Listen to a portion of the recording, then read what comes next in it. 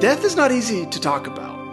We don't want to think about it, the finality of it. We rather distract ourselves from the ending we know we can't escape. But what if we looked at death as more of a beginning than an ending?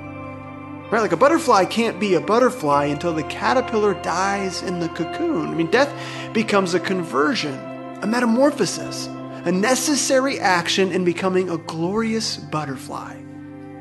But could the same be true for us?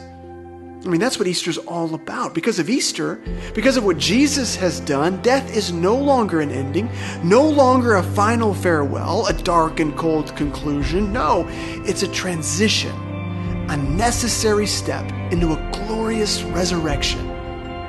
Jesus died so that we could live. This is love.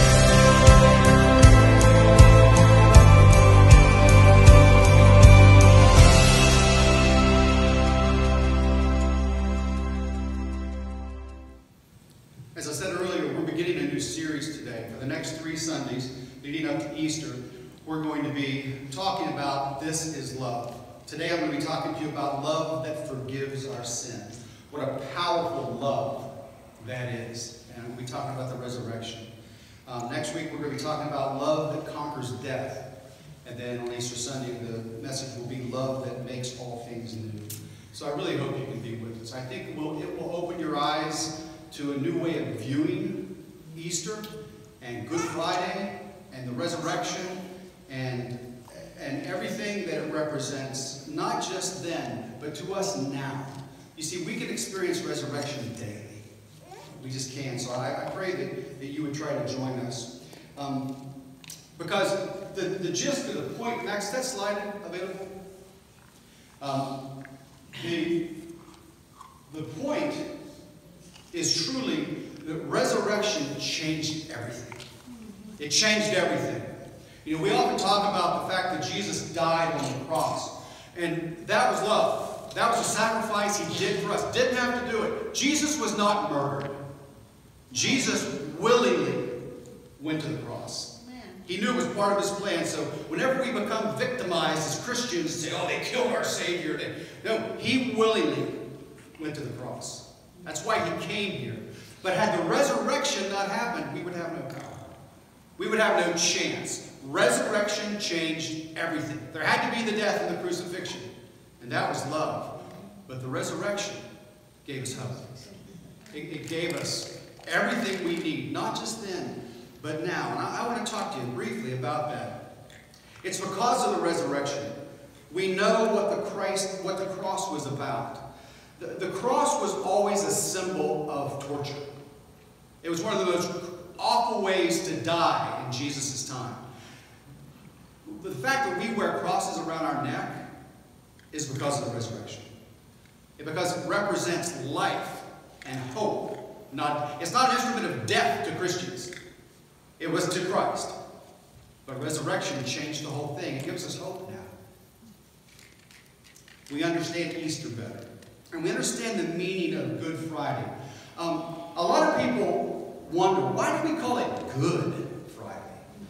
You know, Jesus was beaten and tortured and crucified and denied, and that was a good day? We call it Good Friday? But if you understand the historical part of it, the Good Friday, it actually represents, it's related to the Feast of Exaltation of the Holy Cross.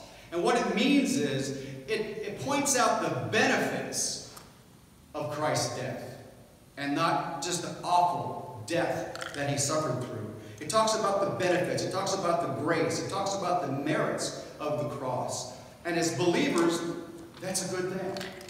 It's a holy day for us, because had it not been for that Friday, that awful Friday for Christ, we would have nothing good to live for. It truly is a good day. At the cross, Jesus died in our place for our sins. Jesus entered into our pain and our shame, and Jesus came and took the weight of all evil from then till today, so that its power could be broken. Jesus died to break the power of the enemy. Now, oftentimes we choose to live in that power. We choose to succumb to it. But we don't have to. Because of Christ's resurrection, we have the ability to be renewed and to be changed and to be forgiven. And because Jesus didn't stay in the grave, we see that the death and resurrection of Christ is God in his loving freeing us from sin. He allows us to be forgiven. He allows us to be brought out of our shame and our guilt because of resurrection. Because of the death and resurrection of Jesus, we see the love of God. When we look at Jesus, what we should say is, this is love. When you see Jesus, that's love. Because no one else, I know, what would do for any of us what he did. So I want to talk to you today about the very first part of this series, about God's loving us and freeing us from sin. Now, sin is one of those words, like in the church, sometimes we'll use the word lost. And it's offensive. People don't like the word sin. What do you mean, sin? What is sin anyway? And so it can be a confusing word. And it's certainly an unpopular word. So let me try to explain it with a story I got from a friend. So maybe we'll be able to get a better picture to lay the foundation for just a couple points I want to share with you this morning. He told me that he was in bed one night, and he said, I woke up and I heard a crash. It wasn't a loud crash, but it was a crash, nonetheless, downstairs. Before I could peel myself out of bed, I heard the little pitter-patter of feet running up the stairs. And then I heard Dad, my little 5-year-old, said in her moment of innocent, sweet voice, will you make us breakfast? He said, sure, but what just happened downstairs? What was that noise? And she said, well, we were starving. And so we decided to try to make ourselves some oatmeal. So I guessed the rest. Jane and her older brother Jonas had successfully gotten the oatmeal into a bowl, poured water into it, put it in the microwave for a little too long. And anyone knows a normal human reaction to a 5-year-old or a 7-year-old or a 50-year-old is if you reach in and grab a steaming hot bowl, you're probably going to let go of it rather quickly. And that's what they did. They dropped it on the floor and it crashed. He said, I wasn't mad about the bowl. It wasn't expensive and it was old, but I was puzzled. He said, I was puzzled. They had tried to clean up the mess of the oatmeal and the broken pottery with a mop unsuccessfully, and now the mop was ruined. And they actually made it worse by trying to clean up their own mess and not asking for help. I said, why didn't you guys just ask for help? I would have come down and cleaned it up for you. But before they could respond, the answer became very apparent to me. It's hard for people to ask for help. It's hard for children to ask for help. It's hard for adults to ask for help. We always want to try to clean up our own messes rather than ask for help. That's how we are as adults. We don't want to ask God for help, and sometimes other people for help. We want to try it on our own.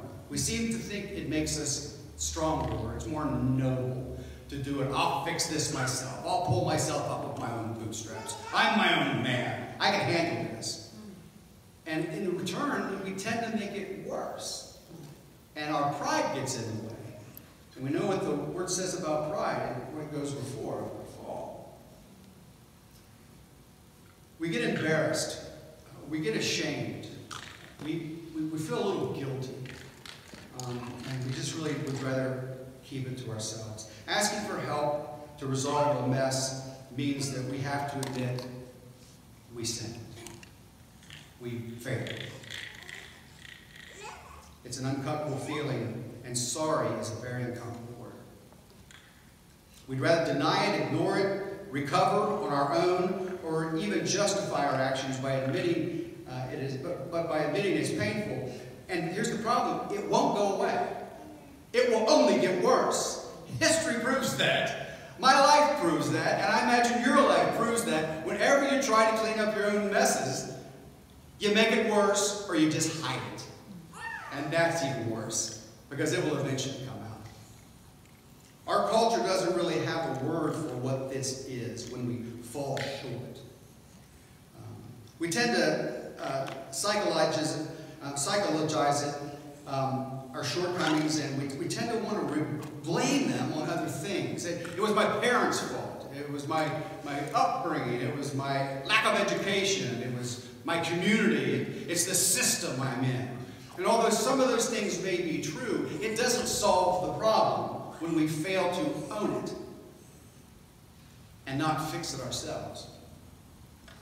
It doesn't erase the problem. If anything, it expands it. It isn't just individuals who have failed, it's all these systems and these communities. And all of a sudden we're blaming everyone else. And it's like, well, there's sin everywhere.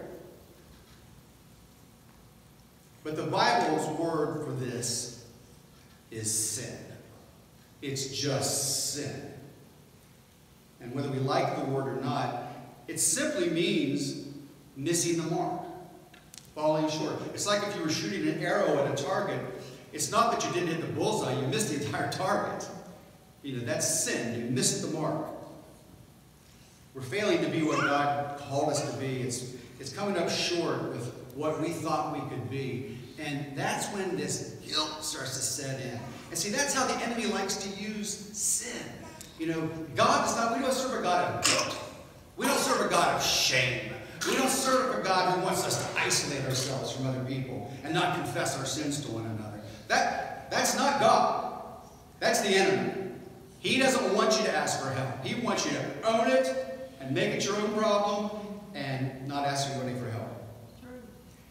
Sin is also rebellion. Because God says, when you sin, do this. Be quick to apologize. Be quick to confess your sins. Be quick. But when we don't, it's really being rebellious. And whether we want to admit it or not, it's rebellion. It's a decision to move against what He's asked us to do, or even be independent of Him.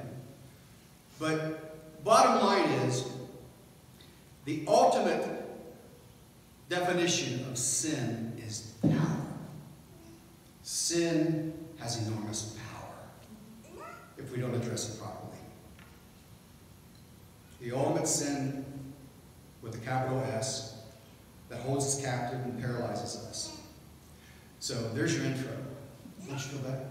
Like, wow, thanks, Pastor. That was great. I'm so excited about this Easter series. So what do we do about this? What do we do about this predicament? I'm glad you asked. Because here comes the good part. That's the reality. We need to understand that sin exists. And we fall into it easily if we're not careful.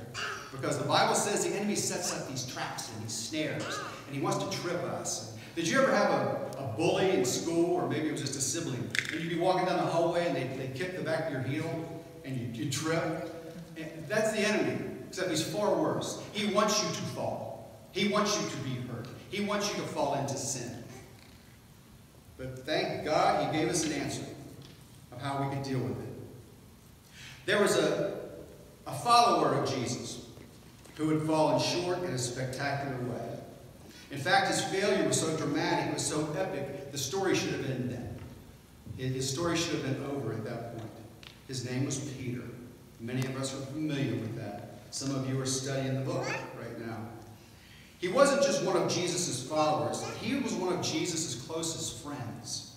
He was the leader of the disciples. And his sin was not just crossing a line or a minor mistake or departure. He literally denied knowing Jesus when it got tough. He just denied it. 3 times. He denied it. It's no wonder then that Peter decided at that point to go back to his old life. Decided to go fishing again. He seems to still be around the disciples, but it's not the same anymore. How could it be?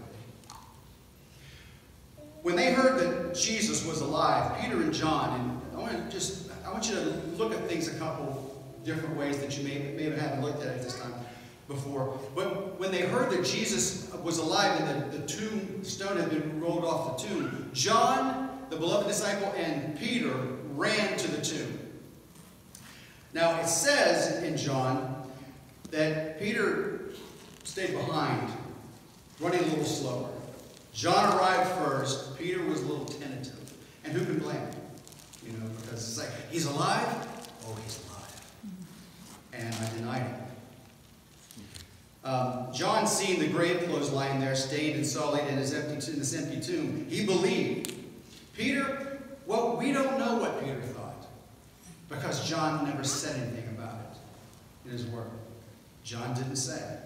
Jesus appears to Mary, calling her by name. Then Jesus appears to the disciples, passing through a locked door. As if that weren't enough, Thomas then says, "Can I see your wounds? I'd like to make sure this really happened." So he shows him his wounds. Was Peter in the room with the disciples then? We don't know. John doesn't say. But then in the next chapter, John decides to give us a long account of what happened with Peter and the risen Jesus. Peter, who seems to still be in contact with the disciples in some way, announces that he's going to go fishing. He's kind of going back to his old life. And don't we do that sometimes? When we fall away from what we've been doing for the Lord and it doesn't work out, it's like, well, I'll just go back to my old way of living. And that seems to be what Peter was comfortable with. So in John 21:3 it says, Simon Peter told them, "I'm going to go fishing." And they said, "We'll go with you too." So they set out on a boat, but throughout the night they caught nothing. What must have Peter been feeling now? He goes out, the disciples go with him. I don't know if it's out of pity or trying to encourage him or what, but they go with him and they catch nothing all night, and then they come back. He may be thinking Jesus is still alive, but this seems to only make things worse for me. Now I know I shouldn't have denied him, but he knows I did, and I have to face him. Again, it's hard to say I'm sorry, especially when the wrong is as deep as it was for Peter. Unless we judge Peter, we have sin is sin, and we have denied Christ many times in our lives, in our actions, in the way we live, in the way we treat people. And when we face him, it's hard to say I'm sorry. You see, this is what shame does. Shame makes us think I'm the only person that feels this way, and this is unforgivable.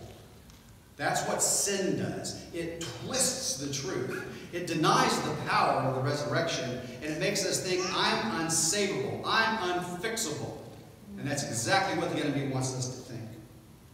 Shame isolates us. It tells us that you're the only one. It's uniquely disqualifying, so just live with it. It makes us the exception in a very worse way. We're the one person who can't be forgiven. Shame tells us, game over. The end. Period. You messed up. Sorry. That's what shame and sin will do to you. And in a sense, it's true. It is a dead end.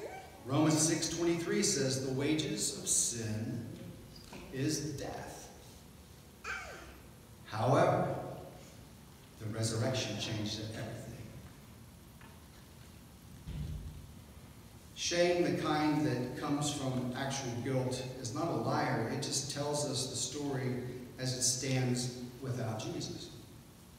But see, Jesus stands with us. Jesus did something for us that can overcome any sin that we may have committed, except denying him. Jesus shows up in the middle of the next day, shows up that day in the middle of Peter's fishing trip. Early in the morning, it says in John 21:4-7. And I want you to see how Jesus approaches Peter. And Peter is afraid to approach Jesus. Early in the morning, Jesus stood on the shore, but the disciples didn't realize it was Jesus. Jesus called to them, "Children, have you caught anything to eat?" They answered him, "No." He said, "Well, cast your net on the other side of the boat, and you will find some." So they did, and there were so many fish that they couldn't haul in the net. Then the disciple, whom Jesus loved, said to Peter, "It's the Lord." And joy and fear, I'm assuming, rushed through Peter's mind.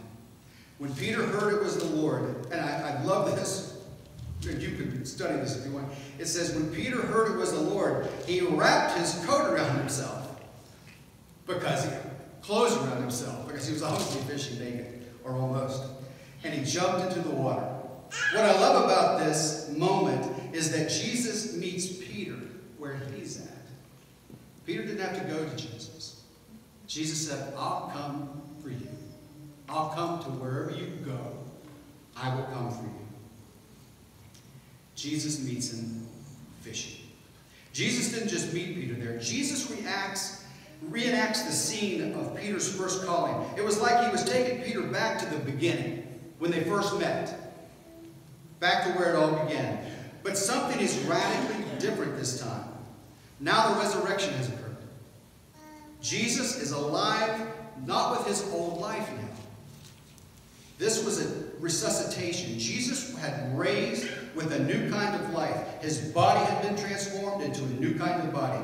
That's part of John's point in telling us things like Jesus appearing in the locked room and eating fish on the beach. There were things about his resurrection body that were different from his previous body. And there were things that were very, very different. Resurrection life is like that. Things change. Things become different. Resurrection life, it's the completion and perfection of all that is good and true and beautiful that we now know, because the resurrection can change everything. And it changed the way Jesus called Peter. Look at this. This is a really powerful point when you notice how Jesus talks to him. When Jesus first called Peter, when they first met, he talked to him about the purpose. Follow me, and I will make you fishers of men.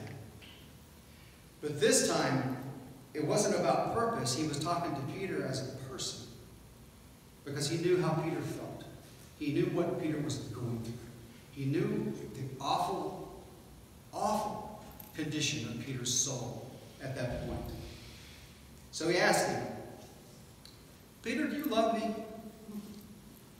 Pretty fair question. I mean, he didn't say, you denied me, Peter. Shame on you. There was already enough shame on Peter. Jesus knew he had to talk to Peter differently now. He had to take that resurrection power he had and resurrect this potentially great man. He said, Peter, do you love me? Peter said, oh, you know I do. He asked him 3 times, do you love me? And he said, then feed my sheep. When we retreat in shame, Jesus will chase us down. He will come after us. Wherever we are, he loves us that much. He will come after us again and again and again. When his love is never going to stop chasing us. That's how much he loves us. He says, you can never be plucked from my hand. I will come after you. His love will never stop. His love will never let us go. But his love can change whatever condition we're in. What Jesus did for Peter, he wants to do for every one of us. You may say, well, I got saved when I was 16. No, I'm talking about today. I'm talking about today. You may have done things last night that you're feeling bad about. You see, his mercies are new every day. He has the ability to resurrect our hope, to remove our shame, to erase our sin. He has that power because of the resurrection. And what he did for Peter, he wants to do for each of us and anyone. In fact, before he found Peter and spoke to him, he had appeared to the disciples. They were in that locked room we talked about, afraid and confused, wondered if Jesus had really been raised from the dead or were they just imagining things. And if so, what it meant for them. So John writes this in John 20:19 through 23. And notice how Jesus talks to them as people and not the fact that they have failed their purpose. On the evening of that day, the first day of the week, the doors being locked where the disciples were for fear of the Jews, Jesus came and stood among them and said to them, first thing he said to them, peace, peace be with you. Because he knew the condition of their soul. He knew the condition of their mind. He knew what they were afraid. He knew they were isolated in the room where they'd been told to go. But he knew what was going on. He wasn't focusing on their failures. He was focusing on them and what they needed. And he does the same for us. When he had said this, he showed them his hands and his side. Then the disciples were glad when they saw the Lord. Jesus said to them again, "Peace be with you. As the Father has sent me, even so I am sending you." And when he had said this, he breathed on them and said, "Receive the Holy Spirit. If you forgive the sins of any, they will be forgiven them. If you withhold forgiveness from any, it will be withheld." The risen Jesus breathes new life, the life of the Holy Spirit. The Spirit who raised Jesus from the dead, he breathed it into his followers, and he still does. He still wants to, if we'll receive it. But sometimes before you receive it, you need peace. You need to know you're not in trouble. I mean, Matthew, Mark, and Luke all tell the story of when they were in the boat, and there was a big storm going on. Jesus was napping. And, the disciples were like, "Well, how can he sleep? We're all going to drown." And he wakes up, and he looks at the storm, and he says, "Peace, be still." And he can do it to the environment, and he can do it to us. Peace. Peace be with you. If you're living in shame, peace. If you're living in guilt, peace be with you. Peace be upon you. And you cannot truly walk in this resurrection life without the resurrection Christ within you. And that comes through the Holy Spirit. And he wants all of us to receive that. He doesn't want us just to know about God and know about Jesus. He wants us to have a personal relationship with him. And that comes through the Holy Spirit. Because of the resurrection, sins can be forgiven. And the power of sin that kept us bound, that paralyzes us and held us to the same patterns of failure, now it's broken. It's broken because of the resurrection. Peter's life changed that day. He went on to lead the start of a movement that would be called the church. He preached boldly and he suffered greatly. He shepherded a flock of believers and taught them what it means to be forgiven and free. A deep love for Jesus anchored him on those, even during his most difficult days. And it all began the day Jesus found him on the shore and he restored him. Friends, your and my life can change today. The whole trajectory of our lives can change today. Maybe you've been living your life like it's game over. It's the end. It's not. Today can be a brand new beginning because of the resurrection. I've got good news for you. It is not over. Because of Easter, all things can be made new. All sins can be forgiven. All of us get a second chance. The scripture tells us that God showed his love for us because while we were still sinners, Christ died for us. It's Romans 5:8. While we were enemies of God, while we were stuck in sin, while we were caught in a trap, Jesus came. Still came and died for us. Before we knew how to call his name, God came running after us.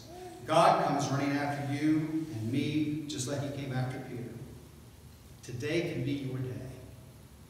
Today can be your day. Every day, if we accept that resurrection power, it can be our day. This is love. And it changed everything. Amen? Amen. Let's bow together. We're going to receive communion this morning. It's a nice reminder of the season we're in. Because Scripture tells us that on the night Jesus was betrayed, he did this with his disciples. And he knew he was going to be betrayed. He knew there was a betrayer in the room. He probably knew there was also a denier in the room. But he did it anyway. So if those who are going to serve us communion, will please come up and we'll pray. He doesn't care how we do it. Some churches use little wafers. Some churches use these little chiclets. Some people use these little plastic cups. I don't think he cares. I think he cares why we do it, what it means to us, because of what he did for us. So let's stand together and pray, and then we'll come forward and celebrate this. Heavenly Father, we thank you for the sacrifice you made for us. We thank you, Father, that this was leading up to your crucifixion. You were about to be arrested, falsely convicted, beaten, and crucified. And this represents that. You were telling us that this is my body that's going to be broken. This is my blood that's going time you do this, you remember that. You remember what you saw, what you want to see, and what it stands for. It stands for power. It stands for forgiveness. It stands for a new chance. And had it not been for the resurrection, this would have all been in vain.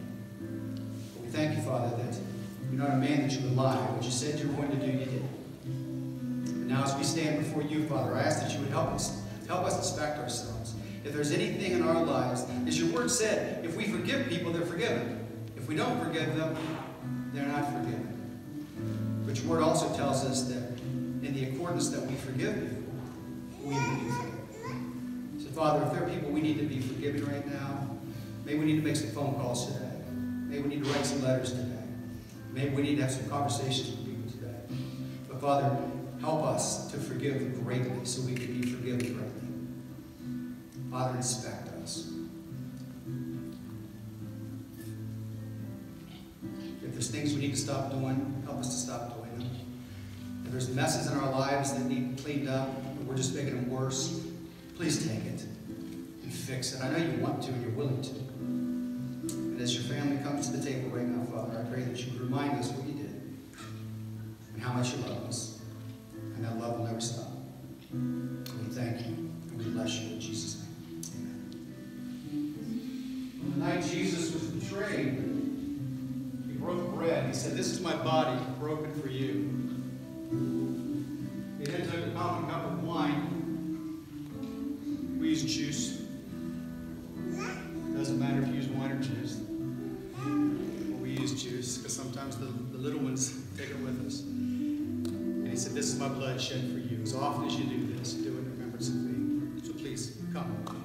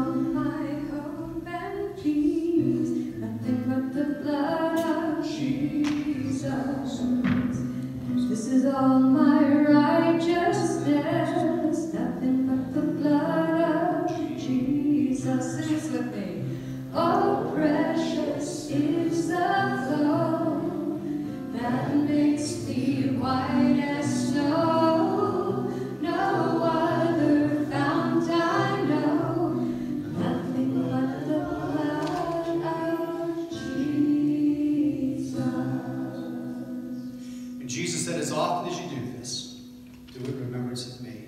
Take it eat. Thank you.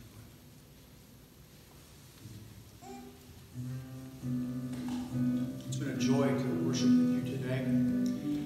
It's been an honor to have the Holy Spirit of God be with us.